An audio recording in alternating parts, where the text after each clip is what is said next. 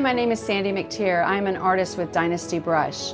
Today I'm going to show you a really cool, quick project that you can do and take a thrift shop find from drab to fab. Alright, so I'm going to use one of my favorite brushes in the Dynasty line. That's the black gold. This is a black gold 3/4 flat wash. What I love most about it is I really love the way it rolls in my hand, it fits in my hand. You just have to have that brush that fits and is perfect. So that's this brush. So it will do a lot of things, a lot of different surfaces. I can paint with oils on canvas. I can paint with Up-Stylin paint on a leather, faux leather purse. And it will leave very few brush strokes. So let's get started. I'm going to just get the brush wet, tap it off on my paper towel, load up a little bit of the paint, and you can probably see right there as that is loading, that nice bounce that you get pushing down on the flat of it, but it just almost springs right back up. And that's one quality that I look for in a brush, and the black gold is perfectly made to do that. So I'll pick up some white, and I'm just going to paint in the background right now. A little bit of white at the top. Pop it right over here.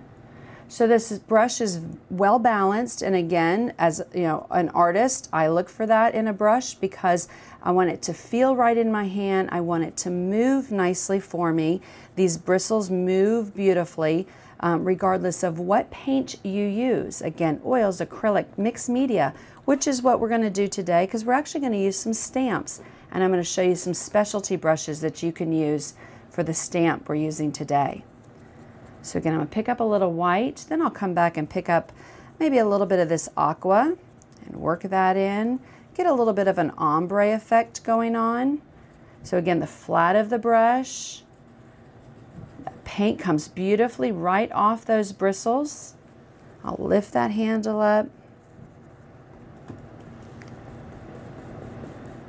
Slip slap with the flat of the brush. I go a little bit softer just to make sure that I don't have those chisel edge marks as I'm pushing down, and just get that nice little mix between the white and the aqua. All right, so just move that around. And again, that control, these brushes have great control. The bristle, if I push hard, will give me that snap back right up to the chisel edge if I need to use it. I can maybe abuse it a little bit, slip slap on the corners of the brush, but look how beautifully it comes right back to that nice chisel edge. And it really is a characteristic that I look for in a flat brush. And the black gold line is perfectly made to do just that. So again, I'll slip slap that around. Technical terms, slip slap. Okay, we'll move that handle out of the way. Pick up a little bit more of that aqua. And again, I'm just going to go for that ombre look. A little bit lighter at the top, a little bit darker at the bottom. And that chisel edge is going to give me a nice control right here along the edge. But if I do go over just a little, a soap and water cleanup or a little bit of black Up-Stylin paint will cover it right up. Okay, and you just get right in with the chisel edge, get all those fine little details. And again, take this purse from this kind of drab looking tan to a really pretty, beautiful color. So a little more aqua on the flat of the brush. And again, I'm just using the flat and I'm going back and forth so that the paint comes off both sides. Get right up on the chisel edge. And as I'm pushing on that chisel edge, it'll make a nice thin little line for me so I can get right next to that detail without going over into the zipper. You just want to ice skate. Think of it like ice skating right along the tippy tips of those bristles. It's going to give you that nice little chisel edge so that you can get in there tight with those details, not get into the zipper area. So again, that aqua color, pick that up, get right on that chisel edge. Get the edge of that purse. All right, so I'm going to leave the paint in the brush, wipe it across my paper towel, and again I like to wipe it flat just to keep that nice chisel edge. Pick up a little darker blue color, come right here to the bottom, Again, look at that gorgeous little spring. See how that just springs right back up as I'm loading it. Super, super key in a brush. And this one does it very nicely. Just pops right back up. And it really does make a difference as I'm painting. If I had a brush that just kind of laid flat and it didn't move, it's that control and that balance that Dynasty puts into their brushes. Those bristles will react to the pressure that you're putting on it. You know, as I loosen up on my pressure, that brush reacts exactly the way you want it to as an artist. So it will move beautifully for you with the pressure you're putting on it or the lack of pressure that you're putting on it. So again, I'm just going to come down here into these little areas and paint that dark blue on.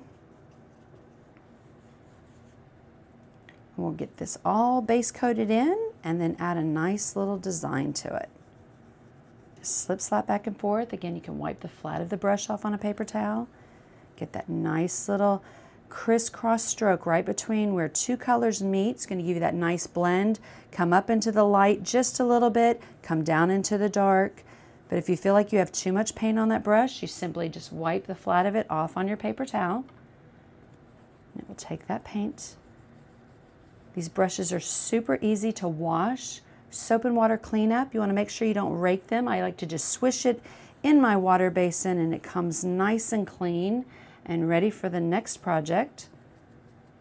So again, just right on that chisel edge, get that nice little detail and the paint on the edge of that purse. Okay, and then again right down here. So the flat of that brush, up on the chisel edge. And we'll fill in our last little bit here.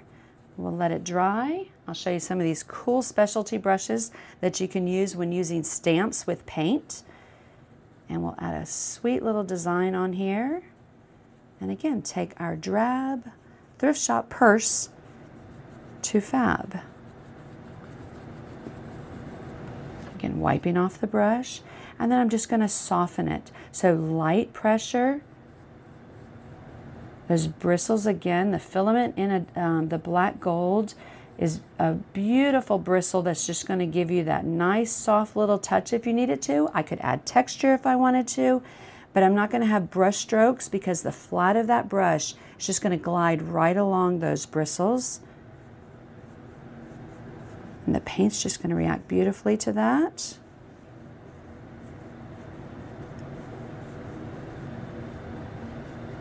There we go. So we're going to leave that to dry, and when we come back, we'll use those specialty brushes, some stamps, and make a really cool design on our purse.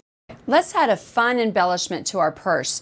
I'm going to use a Dynasty large oval foam brush. It's the IPC line, and the IPC stands for ink, pastel, and chalk. But don't let that limit you how you use this brush. I could use ink, but I'm a painter. I want to use paint and I want to use my brushes. So I'm going to load up this beautiful soft foam brush with paint.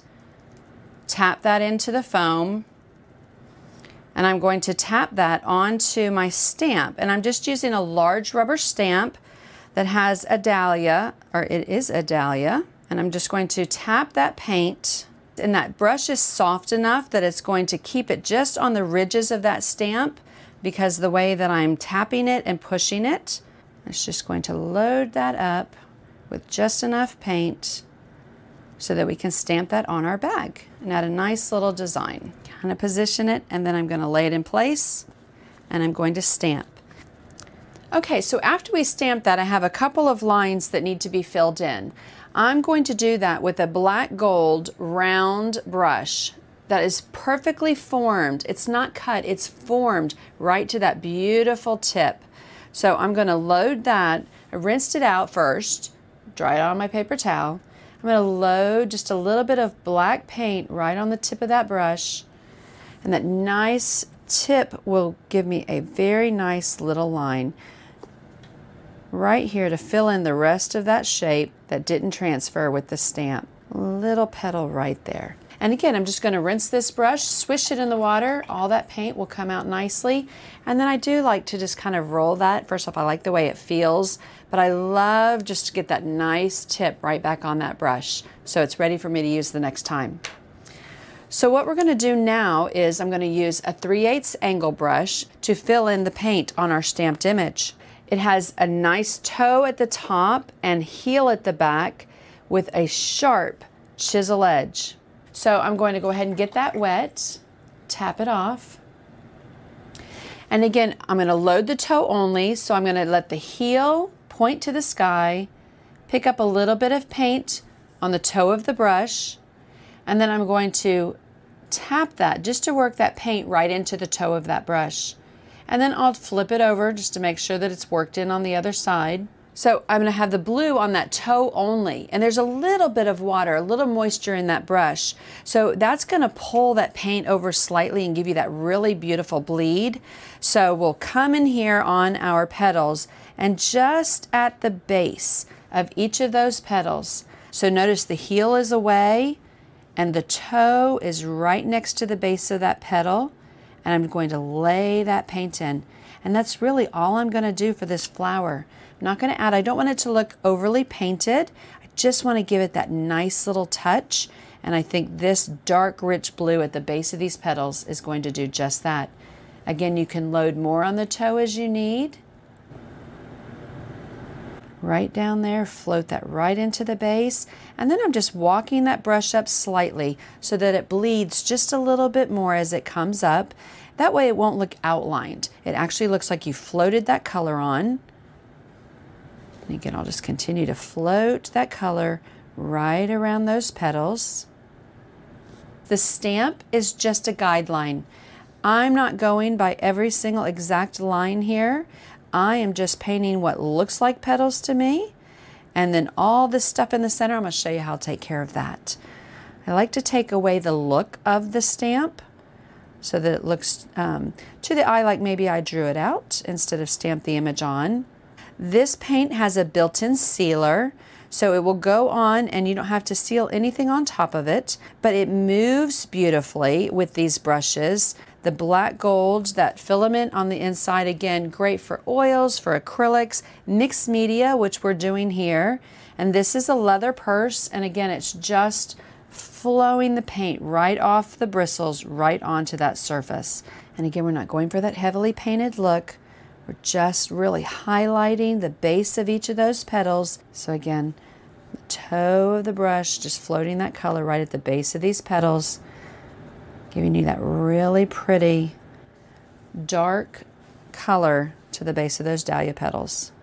Super easy, super fun, and that angle brush does most of the work for you. I could use a flat brush, but again, what I love about that angle is my heel kind of stays out of the way, and that toe, that point, that nice chisel edge is going to get that paint right in exactly where I want it.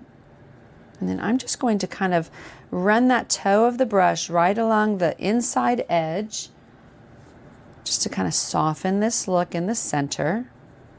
I'm going to go back to my 6 round. I'm going to load up and just slightly roll it to get a little bit of that white paint loaded on the tip. And I'm just going to highlight a couple of these petals. So again, see that nice tip is going to give me just a tiny little line. Again, I could use a liner brush, but the belly of this is going to hold enough of that moisture and let that paint come right off the tip that I actually can paint more petals with this than if I were using a liner brush. So again, I'm just going to highlight the tips of these petals, just that one side. With that white paint, make our dahlia come alive.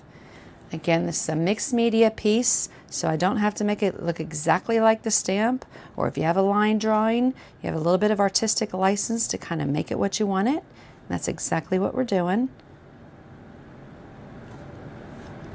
Okay, so in here, I'm just going to highlight some of these tiny little petals that come in the center here. Just pull those back. Again, just with the tip of that brush, lightly tapping. I'll swish out the brush, roll it on my paper towel to get that paint out. We'll pick up a little bit of that background color and take away some of those white little dots. I'm going to go back to the angle brush and again load the toe of that brush. So I'm going to have the heel straight up, the toe touching the paint, flatten that brush, and then right here in the center, I'm just going to float some of that color along the bottom of that center in the middle of that flower. Just again, kind of set it in, and that toe does that beautifully. And just get in there nice and tight in that little spot and float that color. And again, at the base of these petals like we did before, maybe add a little bit more there. So I'm not going to add leaves or anything else to this. I think scroll work is going to set it off perfectly and give it that nice, flowy, soft, kind of whimsical look. So with the angle brush, remember we just loaded the toe when we shaded in that color. Now I'm going to load the whole brush. So the entire brush, flat on both sides, I'm going to load with the white paint. Any water around the ferrule, which usually doesn't happen, but just make sure you don't have any water around that ferrule. Okay, so with the angle brush, I'm going to start on the chisel edge. I'm going to push, pull, and slide on that beautiful chisel edge to get a nice scroll stroke. See how pretty that just flows right on? And you can get these beautiful scroll strokes with an angle brush. Same thing with a round brush. That form tip on the round brush is going to give me the same look. So I'm going to touch, push, pull, lift up on my pressure, and I'm going to slide to the tip of the brush. Again, I'll come here, push, pull, slide, and then that little curly cue, again here, around, slide. See that nice thin little line? So again, very similar looks, angle brush, round brush. One final little brush I want to share with you. Again, this is from the IPC line, which is the ink, pastel, and chalk. And you don't have to use it just for that. I like to use it for little embellishments. This is the small detail foamer. It's got a nice firm but not too firm foam tip, nice little point on it, and it makes perfect dots. So I'm going to dip that into the white paint, and I can make little dots right around my curls. Again, my black gold and IPC brushes by Dynasty. They have helped me take this thrift shop bag from drab to fab.